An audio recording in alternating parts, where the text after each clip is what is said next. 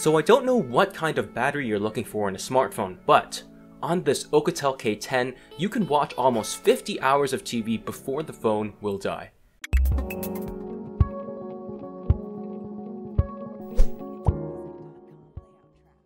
If you want to see more interesting and cheap tech like the Oukitel K10, why not subscribe? It's free.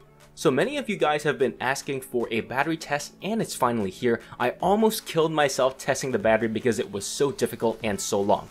Now, spoiler alert, the battery life is insanely good, but it's not all fun and games, and there are some aspects of the battery that suck, so continue watching to find out. Let's talk about the insane screen on time I got from watching a TV show at 40% brightness. So I used MX Player and played a 720p Chinese TV show starting at 11 AM in the morning, and then I basically left it for 10 hours and didn't touch the phone, and came back around 9 PM, and the phone lost about 22% battery life. So that's pretty crazy, right? So I thought, why not continue watching TV? So I let it continue, went to bed, and I took another look at it around 10 AM the next day, so that's a full 23 hours, and the phone had lost an extra 24% battery life. So if we add all this up, this phone played back TV for 23 hours, and it used up 46% battery life, which is absolutely insane. You can get very close to that 50-hour video playback mark if you wanted to, and if you took the longest flight in the world, which is around 17 hours, you could watch TV on this phone the entire way there, the entire way back, and still have plenty of juice left over. YouTube streaming takes more juice than just local video playback. You can watch around 30 to 35 hours of YouTube before the phone dies. Less impressive, but still insane.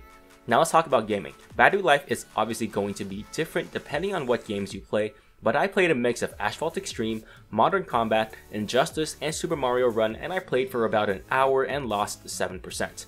So if you divide that linearly, that's about 14 hours of gaming, which to be honest, is not that great if you consider the Xiaomi Mi Max 2 can game for about 13 hours on a 5300 mAh battery. This SoC is really inefficient when it comes to gaming. Here's a small sample of gaming videos from the phone.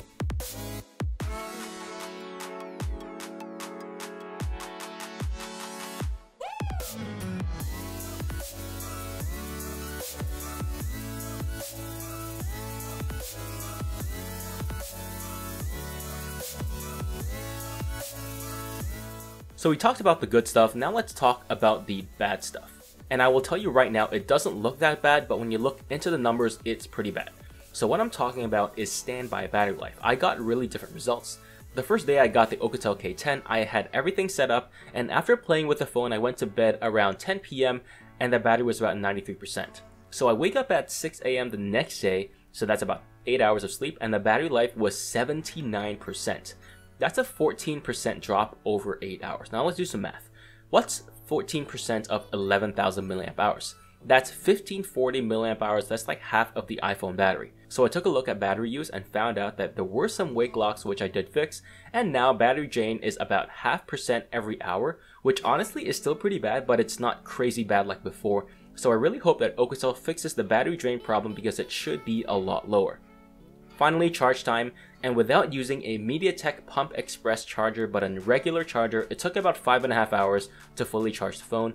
That's actually not that bad a charge time, especially without a quick charge brick. So I really don't know what kind of insane person wants 50 hours of TV playback, but then again, I'm really not in a position to judge because I myself want a phone that has crazy battery life as well, so it just depends on how crazy you are about battery life. Anyway, be sure to stay tuned for my gaming video for this phone that will be dropping very soon. Spoiler alert, it's really not bad. If you want to see more videos like this, why not subscribe? Thank you so much for watching, and I'll see you guys in the next one.